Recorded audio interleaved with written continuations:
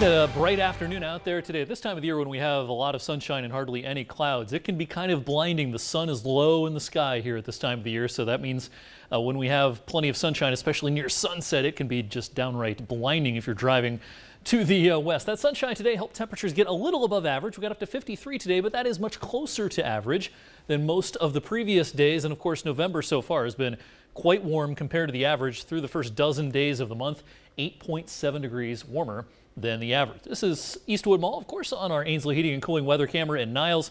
The sky is clear this evening. It was not clear a year ago today, though. I wanted to take us back 1 year to actually, for a lot of places, this was kind of the biggest snow event we had all of last winter. This was a lake effect event, but it didn't just stay in Trumbull and Mercer counties. This lake effect snow impacted parts of Mahoning and northern Columbiana as well. We had a lot of accidents on the interstates and even some thunder snow on this date last year. Of course, last winter was kind of a dud snow-wise. This was one of our bigger events pretty early in the season. All right, skies clear this evening locally. The rain staying out to our east, and we expect quiet weather overnight. A little bit colder. We'll drop down to 34 overnight. All right, we have a qualifier tonight in the Ducat Big Dig contest. Sue Verostko from Hubbard. Sue, you have 21 minutes to call. 1-800-488-9365. When you call that number, hit option 5.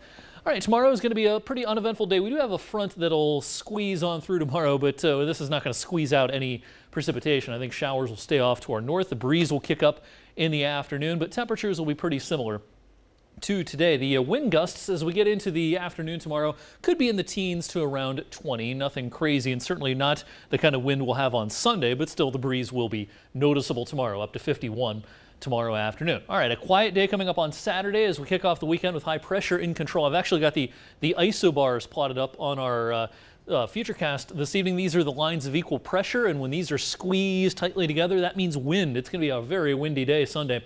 Some showers will be around as well. These wind gusts, especially in the afternoon Sunday, could top 40, maybe even approach 50 miles per hour Sunday afternoon.